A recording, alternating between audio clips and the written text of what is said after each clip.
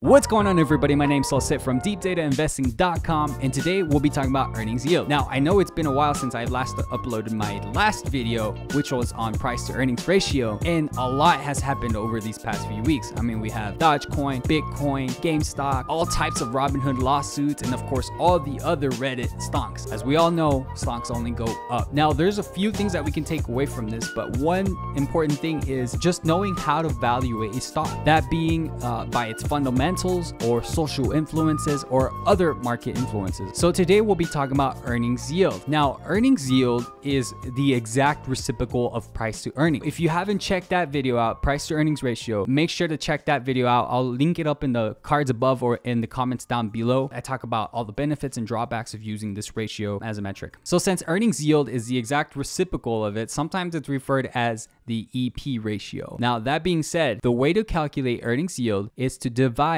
the earnings per share divided by the current stock price. Now, when you calculate earnings yield, you get a percentage. Now, this percentage represents how much money a company is bringing in relative to its current stock price. Now, this might seem a little confusing at first, but let's go over an example. So if we have company X, which its current stock price is at $100 and its earnings per share is at $5, we can calculate the price to earnings ratio. Now, this is calculated by dividing $100 divided by the $5 of earnings per share. Now, this will give you a 20x multiple. So really quick, what this means, this multiple means, is that the investor is willing to pay $20 to receive back $1 of earnings of the company. To calculate the earnings yield, all you have to do is the opposite calculation, which is divide the earnings per share by the current stock price. In this case, it's $5 divided by $100 of the current stock price. That gives you 5%. This essentially is the rate of return on investment for a company's earnings relative to the current stock price. Now, the earnings yield is not nearly as widely used as the price to earnings ratio, but it does offer a different perspective on your investment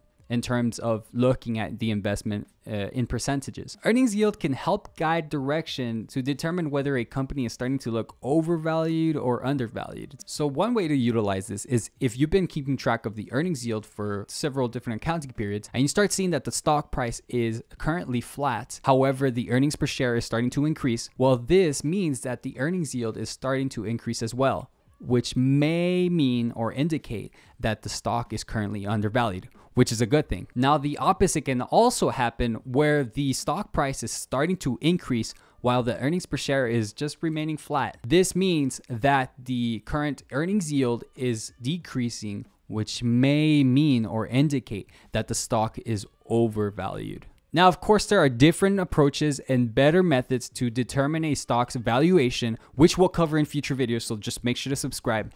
But of course, earnings yield is one of them. And that's it for this one. Thank you guys so much for watching.